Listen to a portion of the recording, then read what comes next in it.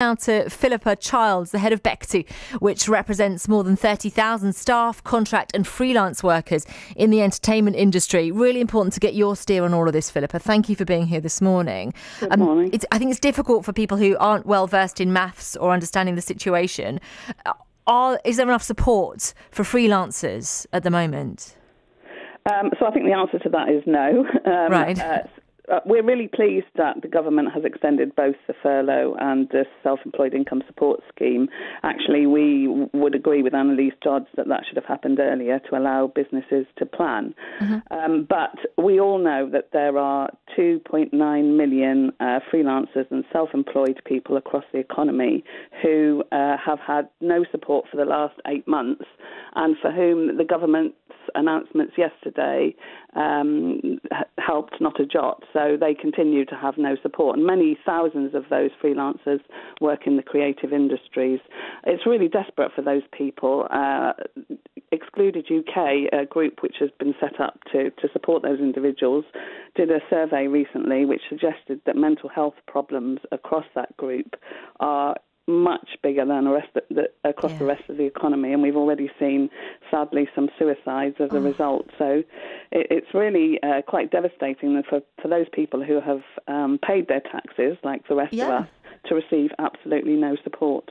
It's so tough. That's where I was, actually. I was freelance before I got this job here at the BBC, and I know that even without a pandemic, it can be quite dicey, can't it? Living really from job to job, hand to mouth. Yeah, exactly. So, I mean, what happens now then? I mean, do you think the government are listening? Can you go back? Can you make these calls? Can you help to understand where the situation is? Or do you think that some people would say, well, it's not a bottomless pit, is there, of money? Well, I think some people are saying that. The government seem to be studiously ignoring this problem. But I was thinking about that this morning, actually. What more can we do? We need clearly to have a big push in the run-up to Christmas, because, it's unthinkable that these families will have no safety net in the run-up to Christmas. We're talking about real families with children and mouths to feed, and it's heartbreaking, quite frankly. Yeah. So if anyone's listening this morning and they're in that situation, what's the best place for support for them to turn right now, whether that be financial support or mental health support? Obviously, Excluded UK are doing a fantastic job to support people in those situations, and they've got various support mechanisms in place, including, I think, a helpline. But obviously, there are normal things for people who work in the creative industries. There's the film and TV charity who have a helpline and also can provide limited financial support.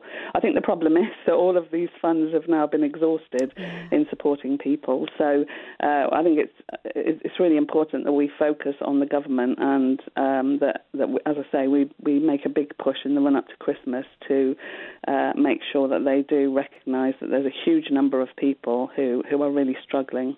Yeah, we will keep the issue front of mind. Thank you so much, Philippa, for being here this morning. That's Philippa Childs, head of Bectu, which, as you've heard, represents more than 30,000 staff, contract and freelance workers in the entertainment industry. What more can we do? What more should we do to